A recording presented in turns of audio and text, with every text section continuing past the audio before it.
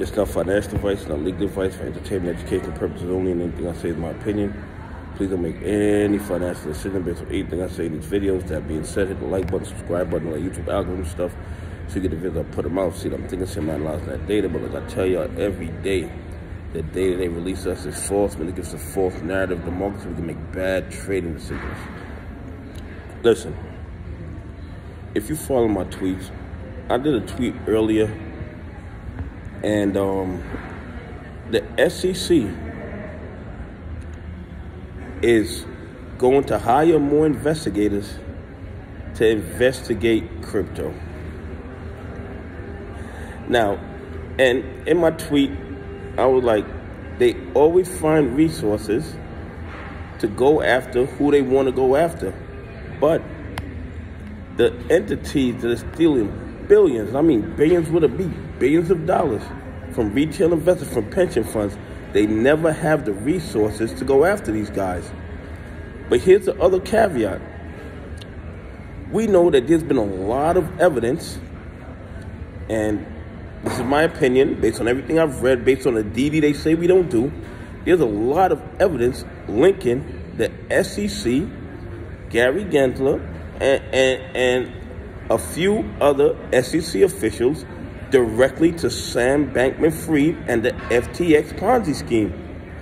So I'm wondering, why, after it looks like they were deeply in bed with Sam Bankman-Fried when he was trying to monopolize the crypto market, now that he's locked up, now that he's facing charges, now that all his co-defendants have pled guilty and are working with the government, now all of a sudden, the SEC wants to hire more investigators to go after crypto?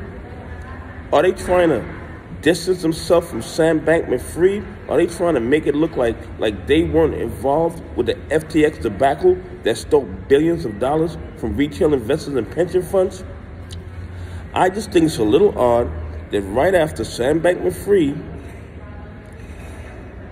is arrested, right after all this evidence that came out linking the SEC, the general counsel, the Sam Bankman-Fried's attorney is the husband of a SEC enforcement attorney. I mean, the connection is just too overwhelming for it to be a coincidence.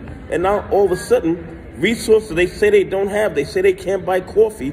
They say there's no money to go after the bad actors stealing billions of dollars from retail investors and pension funds, but somehow they find money to hire new investigators to go after crypto. It's a little suspicious to me, but time will tell. Time will tell, because eventually everything comes to the surface.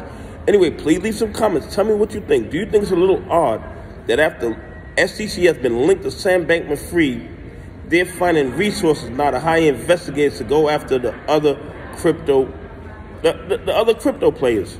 The other crypto players, but they never have money to go after the guys robbing retail investors and pension funds.